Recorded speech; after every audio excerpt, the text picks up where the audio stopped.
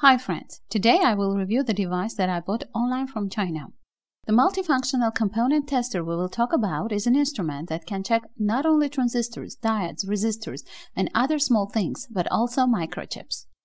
The functional is simply amazing. It can unerringly test operating amplifiers, standard logic chips, drivers for stepper motors, optocouplers, and much more. Such a miracle of technology is called TESTER. Every radio amateur will fall in love with this device. You will forget about doubtful microchips and forget about the test circuits you need to assemble to check them. Just stick the chip into the tester and after a second the tester will make a verdict. Let's look at the device. This is a compact box of pocket dimensions. Has a small LCD display 16 by 2 with a backlight. It is smaller than usual displays of this type. Dimensions are 36 by 10.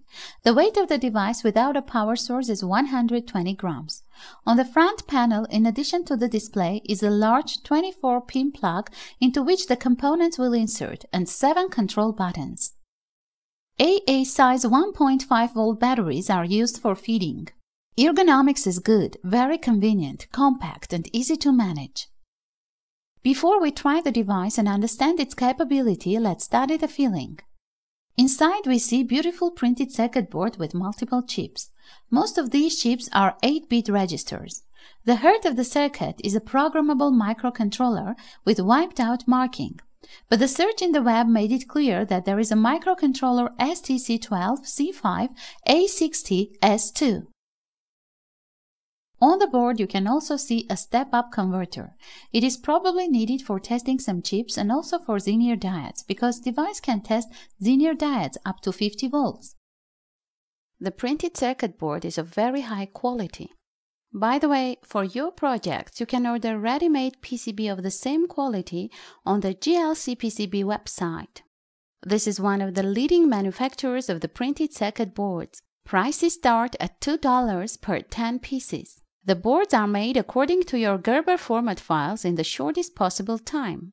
A link to the GLC PCB website can be found in the description under the video.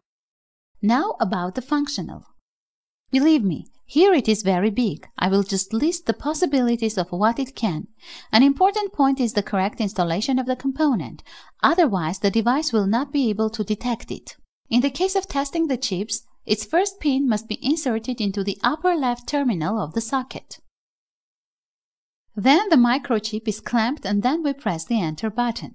The device will turn on and most likely the display will display an error, but press the enter button again and the component is detected. The type of search is displayed at the top line, the name of the component on the bottom line. The instrument is also equipped with an auto-off function after 60 seconds, but you can turn off the tester right after the test by pressing the O. Measurements can be made both in automatic and manual mode. The automatic mode works only in case of verification of microcircuits. For other components, for example diodes, transistors, and so on, you need to select the corresponding item. In the case of manual selection, we see a slightly different picture. OK appears, which again indicates the health of the component. Pressing the enter button turns on the device. The up and down keys allows manually select the type of the component that you want to check. After selecting the desired item, simply press enter. Of course, the component should already be installed. The firmware of the tester contains thousands of algorithms and contains parameters of hundreds of various components, so that it is almost a computer. I think about the chips everything is clear. There was no serious problem with the correct definition of the components, and wasn't doubts in the truthfulness of the testimony. Let's go to transistors. This device can detect any transistors of any conductivity. The transistor pins must be set to the specified holes, which are numbered as 10, 11, and 12. Then turn on the device, select Check of the transistors, press Enter button, and the component will be instantly detected.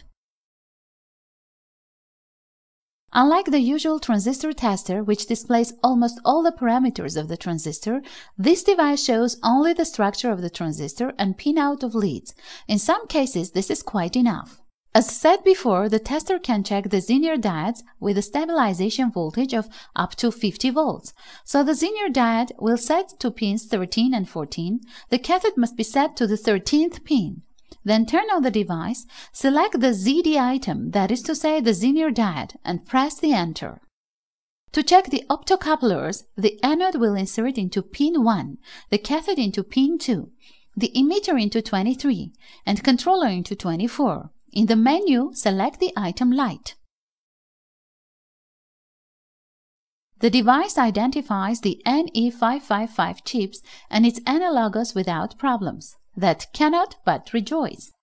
Field effect transistors and thyristors check also hadn't any problems.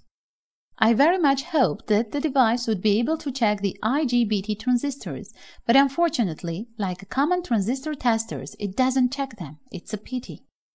I think for the price of $40 you will save a lot of time to check the doubted microcircuits, which are accumulated at most radio amateurs. It's a pity that the tester can't check the PWM controllers. In that case, it would be invaluable. My opinion, the device is worth of its money. It's compact, stylish, and with fantastic functional. You must remember that it's not a usual transistor tester that tests primitive components. This device is sharpened precisely for testing widely used microchips, and it copes with its tasks perfectly. If the video was useful, please don't forget to rate and share it with your friends in social networks. The link to the purchase can be found in the description. Goodbye, until next videos. With you was Akakasyan.